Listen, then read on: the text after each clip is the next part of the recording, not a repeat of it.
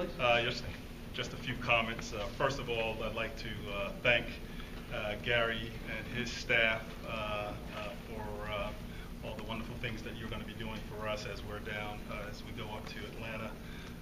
We are so proud and pleased to be playing in the Chick-fil-A Peach Bowl. We've had success in the Chick-fil-A Peach Bowl in the past years. The last time I believe we were there in 2010, we had an opportunity to play against the University of South Carolina and came through victorious. We're hoping that we will do the same this year. We've got a formidable foe in the University of Houston, and we both are very proud and pleased that we're part of the New Year's Six Bowls. That is something that I think every team across the country is a goal that they have starting out the season, and obviously we have reached that goal, and very happy and pleased about that. And speaking about the atmosphere and the alumni, we have a large alumni base up in the Atlanta area, and we are looking forward to filling the stadium and really encouraging all of our alumni that are going to be coming to the game. Purchase your tickets from FSU, because obviously that protects and helps our program.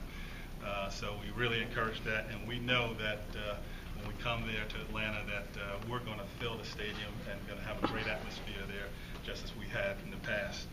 Our team and our coaching staff has done a great, outstanding job with a very young team this year. And I'm very pleased that this team is being rewarded and going to a major bowl such as the Chick-fil-A Peach Bowl. And we've always done very well with TV ratings as well, and we're looking forward again to do that, make sure that our fans are out, can't be there, that they are watching that game.